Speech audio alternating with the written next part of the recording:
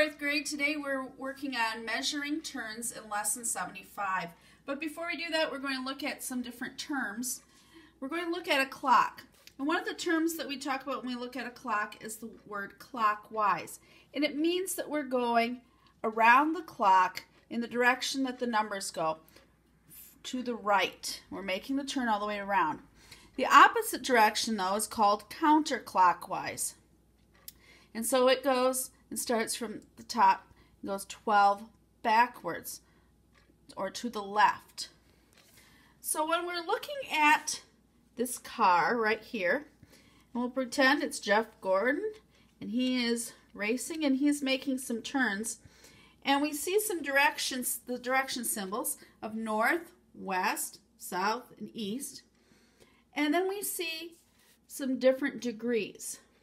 Like 90 degrees would be a 90-degree angle turn to the right is called a quarter turn because it is a quarter of the way around a clock or the circle.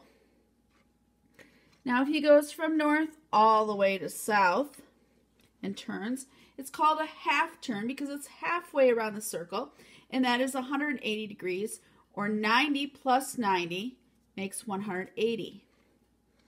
Now if he is going north and he turns around all the way and makes a full turn, that's 360 degrees, or 90 plus 90 plus 90 plus 90 is 360 degrees, a full turn. Well, now we're going to go over here and look at some word problems. And we have Maria and Irina. And we're going to pretend that they are driving some cars too. So I have some cars marked with an M and an A. And it says Maria and Irina were both facing north. So we have them both facing north. And it says Maria turned 90 degrees clockwise. Now remember, clockwise is to the right. So Maria is going to turn to the right 90 degrees. It says, and Irina turned 270 degrees counterclockwise. Now remember, counterclockwise is to the left. So Irina is going to go 90, 180, and another 90 makes 270. It says, after turning, in which directions were the girls facing? And as you can see, they're both facing the east. Let's look at another problem that we have. This time we are looking at some triangles.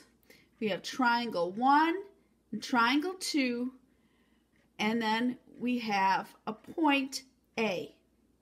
And it says, describe the amount and the direction of a turn around point A that will position triangle 2 on triangle 1.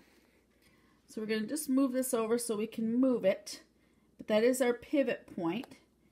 And it says if we move triangle 2 on top of triangle 1. So we're going to turn it this way because that would be our pivot point to right there. So if we turn from this way to that way, we're going left, so that's counterclockwise, and the angle is a 90-degree angle, so it's counterclockwise 90 degrees, or 90 degrees counterclockwise. And that's how you do measuring turns. Have a great day, guys. Bye.